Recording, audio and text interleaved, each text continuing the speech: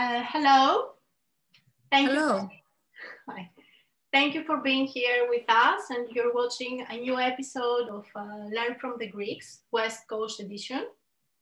And today our guest is Dr. Eva Prionas from Stanford University. Welcome. Thank you so much. I'm very happy to be with you. Good afternoon. Good afternoon. And I would like to start by telling our audience that you had some great news today, first thing in the morning. We had already planned our interview many days ahead. And today you received some great news that you are nominated and shortlisted for the category of social sciences for the Greek International Women's Award, GIWA. Yes, indeed. And I am very happy about that. It was great news this morning. What a coincidence. Yeah.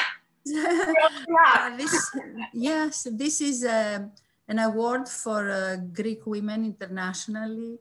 And it's awarded for excellence in your field in general and your activities. So it's a great pleasure and an honor to be nominated, especially shortlisted.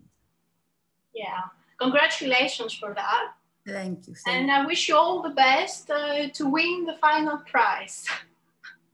Yeah, we'll see. There are various steps, and there are three or four steps. First, they go through judges, and after they give their opinion, they go to another step with more judges, and then I think the vote goes to the public. So the shortlisted means the vote is going now to the public. So it's all on us, on our hands. Yes. Okay. Wish you all the best. Wish you all the best. And the procedure lasts for a month, I think, 1st of February to 1st of March. Yes, the public can vote between February 1st and March 1st. Okay, great. Thank you. Thank you. So to continue our interview today, please tell us a little bit more about yourself. I'll be happy to. I originally come from Athens, Greece. I was born in Athens, and that's where I studied. I spent my youth years. I went to college, to the University of Athens, Kapodistrian University, in the School of Philosophy, Philosophiki Scholi. And after that, I came to the States. I came to Stanford University to pursue my graduate degree, and I finished my Ph.D. in the School of Education at Stanford. And since then, I stayed at Stanford, where I am still today teaching and doing work there, and having the pleasure to meet so many so wonderful students, and some of them are of Greek heritage. At Stanford, I teach Greek literature, culture, and language, but I also direct a program of languages, languages that are less commonly taught. And that means that these languages are not widely taught in all universities in the US or the world. And of course, these are languages that are representing, and they are spoken by so many millions. Some of these languages are very, very unusual, rare languages. Sometimes people don't even recognize the names. But at Stanford, we have a program that addresses the need and tailors to those students who create their own studies sometimes, or who are involved with research, and they have to study a particular language, and they are involved with the geography of the area. So at this point, we have about, in my program alone, about 20 to 23 languages per year. And I supervise the instructors, the lecturers who teach these languages.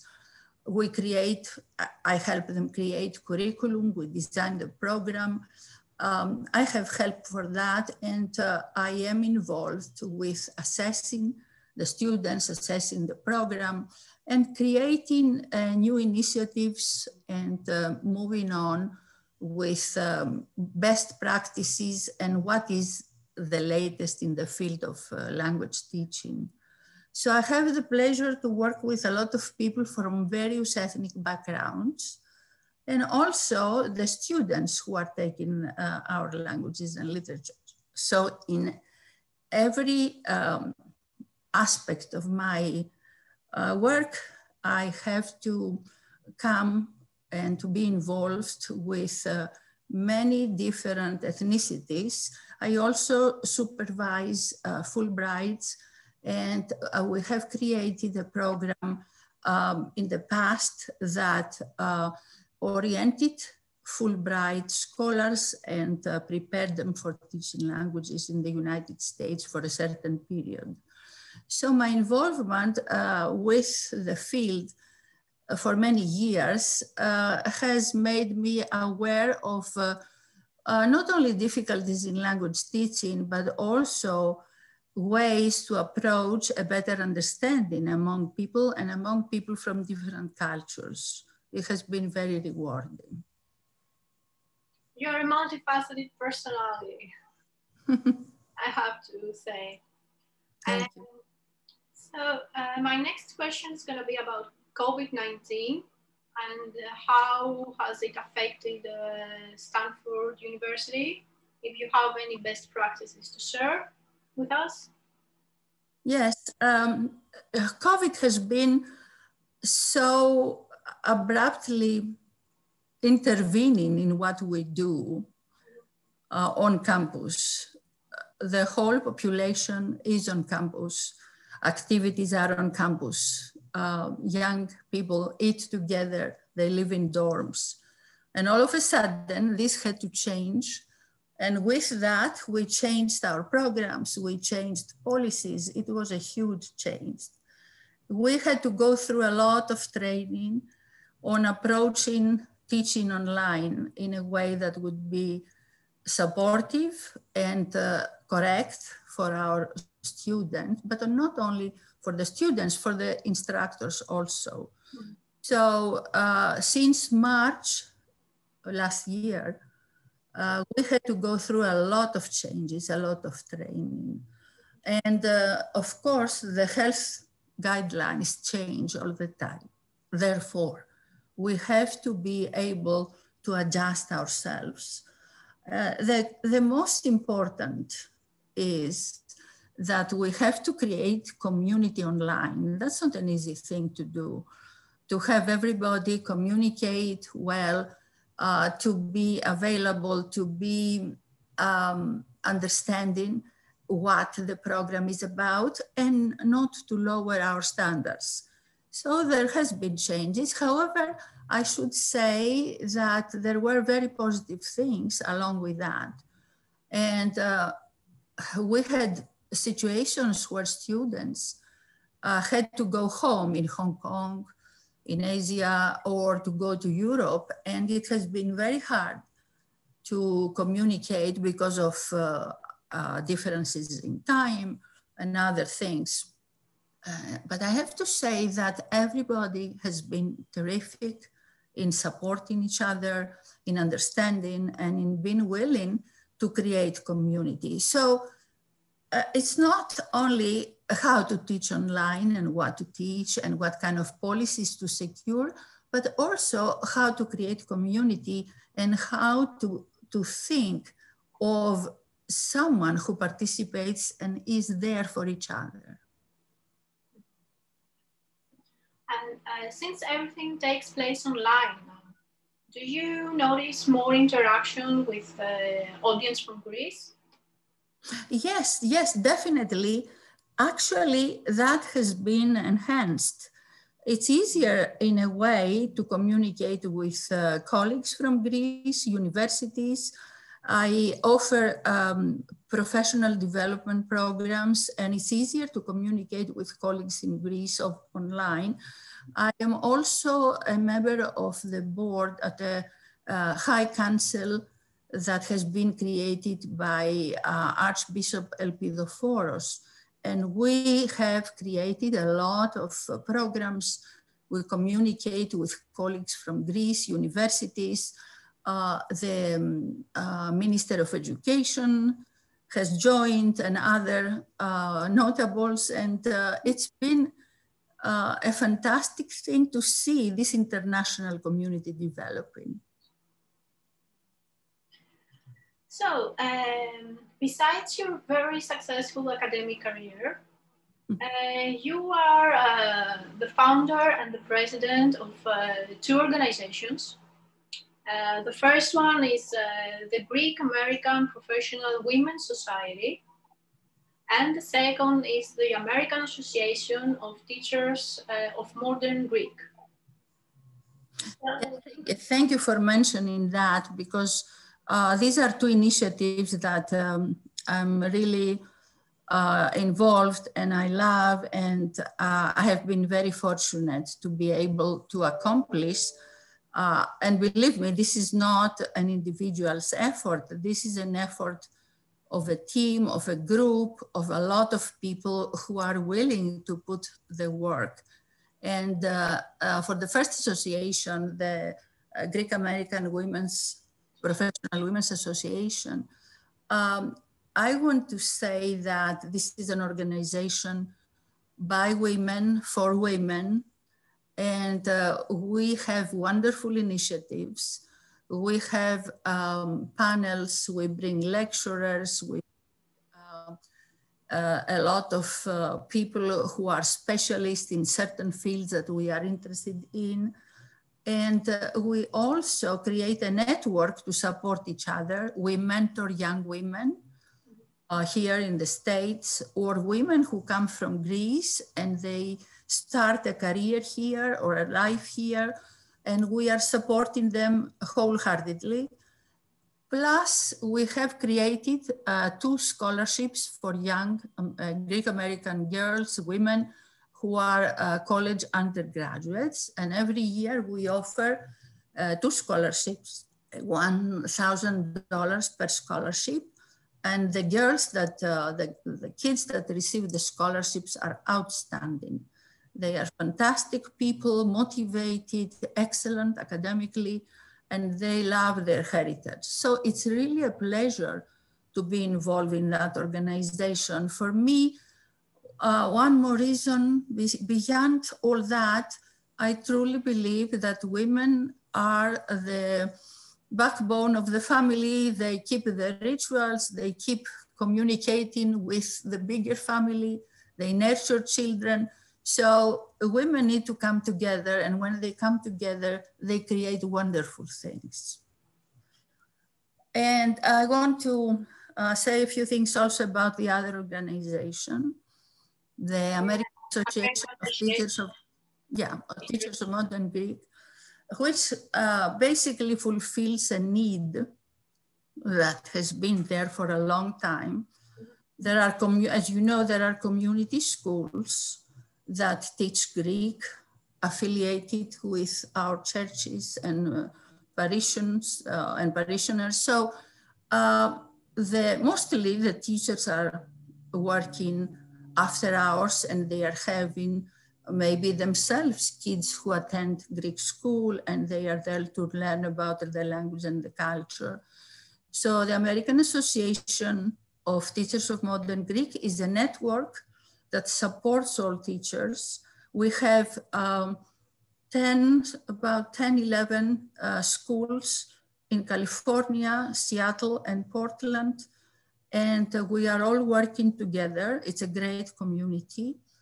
If I count students out of all these schools, I would say we serve more than 500 students of Greek heritage who are learning the language. And I want to say that it started very small with just an idea that I had. I do a lot of professional development academically. So I thought I would do that for my community. And it has been now for several years going on. And it's something that I treasure. And I want to mention one initiative that it is very appropriate, especially this year. We are launching a new program which is dedicated to children ages 11, 10 to 16. And it brings to the Greek community school the idea of bridging the past with the present. The program is called After School Archaeology and Cultural Heritage. It's a program at the moment online. We are working on it, and we are doing, we're having the pilot, which is going to be launched in April. And we will expand, of course. We were very fortunate to receive a grant from the Society of Classical Studies, and they loved our project. So we are very excited. We are hoping that our culture through that program will be enhanced and will be something that the children will love. In schools, we don't teach archaeology. We don't teach a lot of things that older children, older students learn at the college level. So we wanted to bring a program that makes sense for younger kids, and it is geared to their ages. We have in our team archaeologists, we have people who design curriculum, we have technical support. So we are hoping that what we're going to create will be something innovative and something that not only Greek communities, but also other ethnic communities will embrace. Thank you for sharing with us this initiative and for promoting the Greek culture and archaeology and all your excellent work that you're doing. And probably this is a good way for an American who wants to learn the Greek language. I guess that this is a good way Yes. to... Yes, the program actually has aspects that are bilingual. And we are hoping that beyond culture, it will also give the opportunity for people to enhance their language abilities. Mm-hmm. Okay. As you know, as Greeks, we celebrate the International Greek Language Day on February 9th every year. Yes. Do you plan any events? Yes. Actually, recently we have been working on that aspect, knowing not only about the Greek Language Day, which is, I think, February 9, but also because of our big celebration of the 200 years of independence. We have been designing and creating a lot of activities that will be implemented by our schools, and the schools will create websites with the children's work and also share that with the parents and the community. On February 7, we'll meet every quarter, academic quarter, and we have webinars, seminars, and this particular webinar that we'll have on February 7, it is about culture and how to integrate the teaching of culture in the language class. So we'll have actually our Consul General from San Francisco Consulate visiting us to give a greeting, and we are preparing activities that will be accomplished and implemented via the schools and then displayed so that our community have access to them. And you mentioned the 200 years that we celebrate this year since the Greek Revolution in 1821. Could you please let us know any projects that Stanford is planning? Yes. As a matter of fact, we have been working now for quite some time, and it's not just a Stanford effort. It's a California effort. we are collaborating the Sacramento State University, Berkeley University, UCLA, and Stanford. And we have been organizing a symposium with excellent visitors from Greece, scholars, academics, who are going to talk, and we are hoping it will be real time and live on campuses, but we'll see how things go with COVID. But we have an excellent program. It's a program that starts with an evening of celebration in Sacramento and then moves on to Berkeley for the whole day for panels and lectures. Then the next day to Stanford, and it ends up at UCLA with a beautiful performance. So we're very excited. This is a project that has taken a long time and a lot of collaboration and communication, but we are thrilled that we are able to have that and also to bring it to our community. It's open to our communities. And fingers crossed, because as far as I know, this project is going to take place end of this year. So yes, in November. Mm-hmm. So early November, yeah. So will help us. We plan on having it as late as possible so that we can do it on campus, but we'll see how things go. Yeah, fingers crossed for that, because it will be an amazing experience. Yes, different academic environments and reputable academic environments. And the speakers are fantastic, you know. And also the performance in UCLA, the Unplugged, I think. Yes, absolutely, yes. We are looking forward to all that.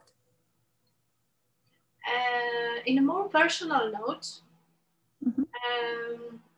I would like to ask you, what is your current interaction with Greece? And I have family in Greece, so. You go often? Before COVID? Yes, before COVID every summer and sometimes twice a year, mostly summers. Mm-hmm. And my family is there, my husband has family there. And we always take our family and we spend the summers. So there is a lot of communication, interaction, not only with family, but also professionally. Both my husband and I have professional ties. I have been working with the Ministry of Education, the Ministry of Culture, the University of Patras in the past. And, you know, I have ties that I really treasure, and I'm looking forward to going to Greece every summer, definitely.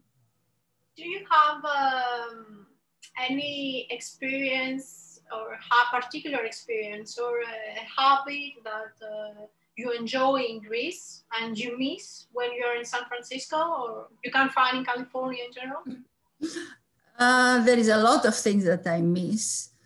I miss swimming. Yeah, here's the ocean. The ocean, I miss everything. I miss the different corners, regions of Greece that are unique in their own ways.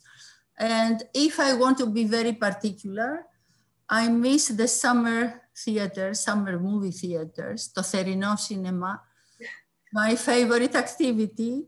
I love movies, but this is more than going to the movies. This is a cultural experience that cannot be replicated. And I think people should not really miss it. Ο κινηματογράφος, the Greek cinema has really changed a lot. And now is, from what I know, I understand there are movies competing internationally. I was reading the other day about the movie Apples. Correct, bro. Yes, yes. And done really well. Right, we have notable people in films and documentaries. But as I said, beyond that, how can you pass this experience being under the Greek sky in the evening, carefree, and watching your favorite movie. I don't think you can pass that.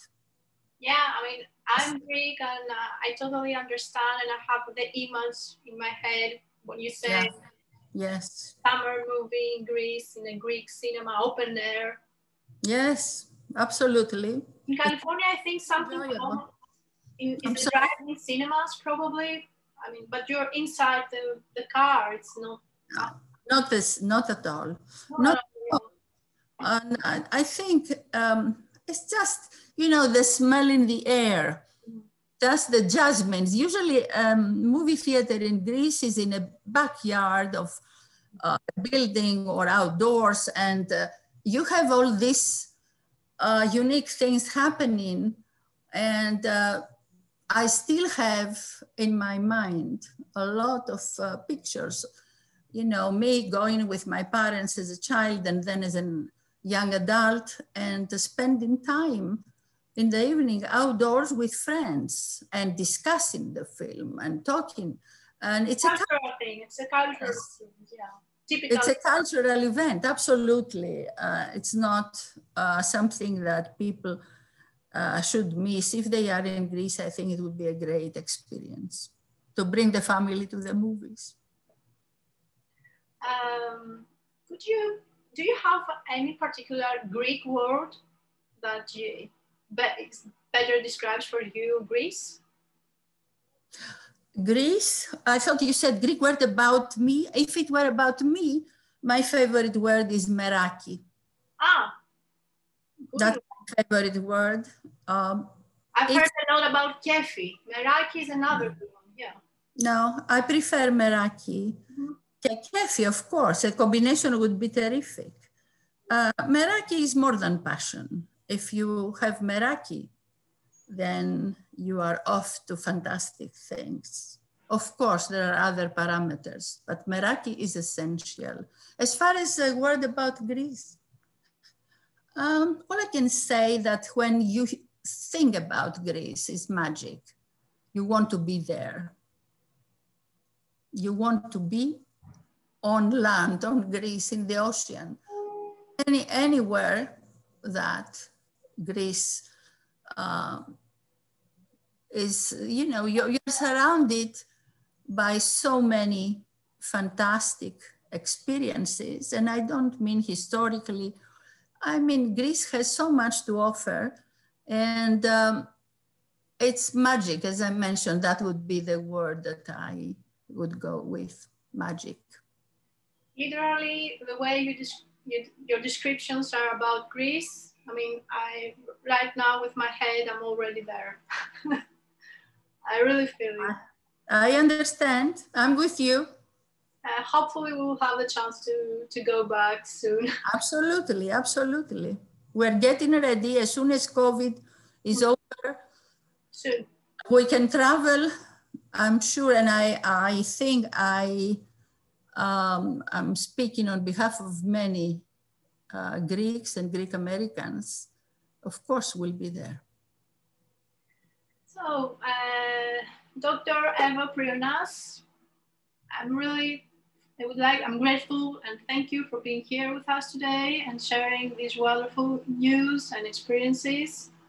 And thank you. Thank you for having me. I really enjoyed it. I appreciate it. Thank you. Thank you. And to all of you, stay tuned for our next episode. Bye. Bye.